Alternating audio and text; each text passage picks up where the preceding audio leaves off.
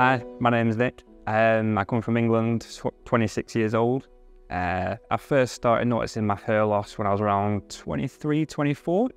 I could just see it going in at the sides, things like that. So I could style it well, so I could hide it and things like that. But as soon as you go outside and then you get a gust of wind, it's game over and you just feel self-conscious and things. So yeah, I decided to come to Istanbul to get my transplant. I saw you guys on TikTok.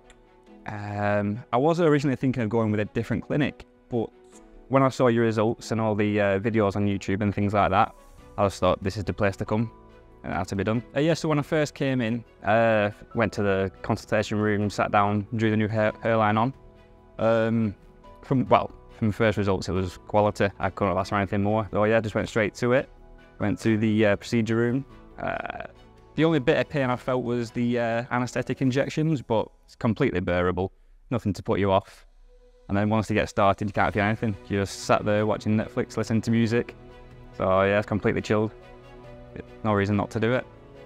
Yeah, so for the expectations for my results, I knew it wasn't going to be a quick process. I knew it wasn't going to be instantaneous. So the 12 months is perfect. That's what I signed up for. I knew that was what I was coming in for.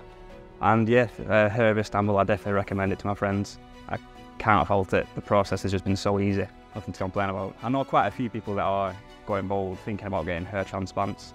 So yeah, my advice is just do it. There's no reason not to. The price could be off-putting, but again, it's worth it for happiness.